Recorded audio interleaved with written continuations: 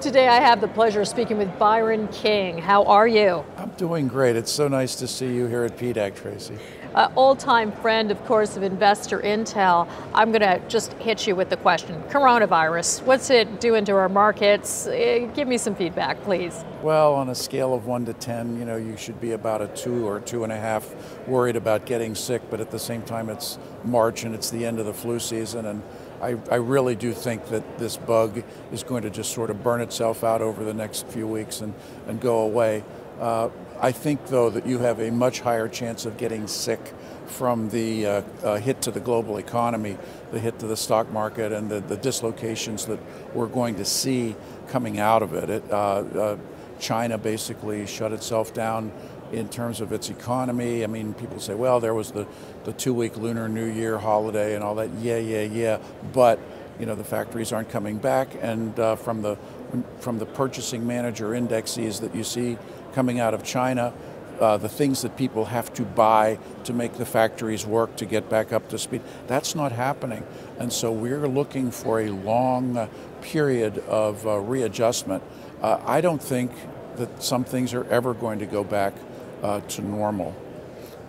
We were talking before we came on air, for example, that if you look at the airline flights in and out of China, 7 or 8 weeks ago, on any given day, there were about 3,500 international flights into China, between about 850 city pairs.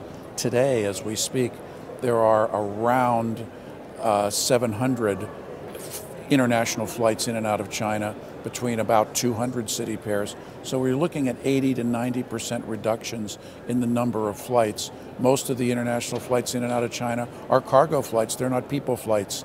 And the people flights have lots of empty seats. So just that aspect alone of business in China has completely cratered.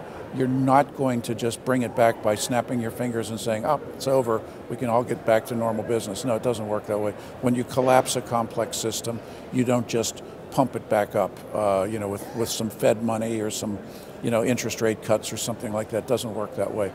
So the point of the question, don't worry that much about getting sick. I mean, obviously wash your hands and do all those other good things, but it's much more important to get some cash. Beware of just diving into the markets when you think you see a bargain, because if it's a bargain now, it might be a bigger bargain a couple weeks from now. Well, PDAC, I've been telling everyone it's like the canary in the coal mine for the market, so everyone should be here. So I'm going to go through a list, if you don't mind, of metals. I'd like you to kind of give me either a thumbs up or a thumbs down on what you think you're hearing here at PDAC. And let's start with gold.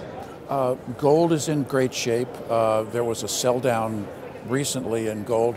I thought when it happened, and looking back on it in a retrospective way, it was margin calls, people selling not really gold. They weren't selling physical gold. Nobody took a bar of gold and gave it to somebody and said, here, cover my margin call, here's a bar of gold. They were selling paper gold, and that highlights really the disconnect between the paper market and the physical market. Gold is making a comeback. I think that in a world filled with literally dozens of trillions of dollars worth of debt, hundreds of trillions of dollars worth of debt, when you add it all up, how does that debt get serviced? It only gets serviced with cash flow, and a lot of cash flow is tightened up. It's really just choking right now. So I think it's bad for currencies. It's bad for the dollar, bad for the euro, bad for the yen, bad for the Chinese yuan. It's bad for all the major currencies, which means that it's good for gold.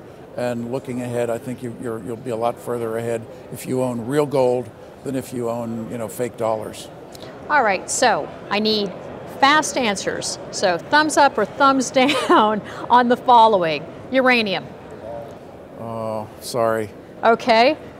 How about the magnetic materials, the rare earths? Oh, I love them. 2 thumbs up, mags. I know you want to comment. Okay, go ahead, comment. Rare earths come from, 85% come from China. And what's going on in China right now? The place is shut down.